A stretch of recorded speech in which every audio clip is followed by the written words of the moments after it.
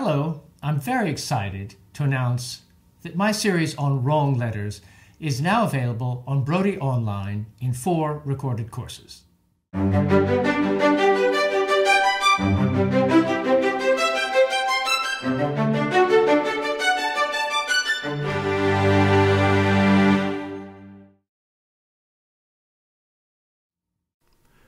Do you want to push your boundaries?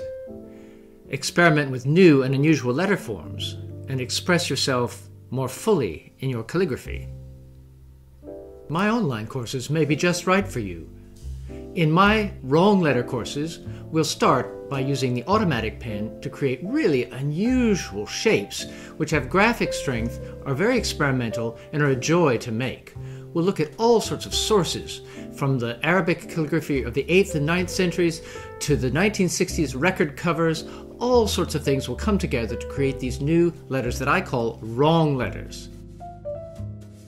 We'll look at how to use a pointed brush to draw and paint very precise forms filled with luscious colors that blend into each other in the most wonderful ways. I'll show you how to use the brush in a very specific technique, on point with the right hand positions to create sharp forms and precise and interesting graphic relationships from one letter to the next.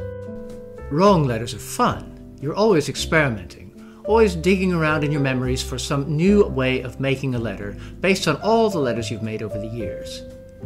What I've enjoyed about this process is the way each letter comes to life. It seems to take on a personality of its own, and I enjoy the way each letter becomes a sassy little character in a story that grows from one letter to the next and from one word to the next until, in quite a spontaneous and wonderfully fresh way, the story is finished.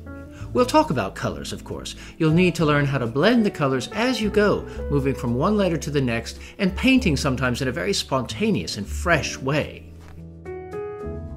Your letters with attitude will become paintings with attitude, and you'll enjoy the fresh freedom that this gives. Of course, we'll look at my Exmark pen, made by craftsmen in Italy to the highest standards. It's become a world favorite among calligraphers, and I'll show you how I use it to create both formal and semi-formal lettering, and lettering also which has a lot more ink and oomph and juice to it. You'll see that this pen is made for splatters and for wonderful expressive marks.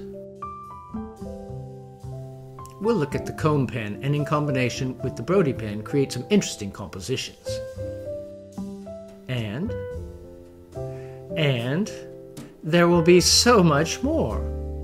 So please join me for these recorded online courses.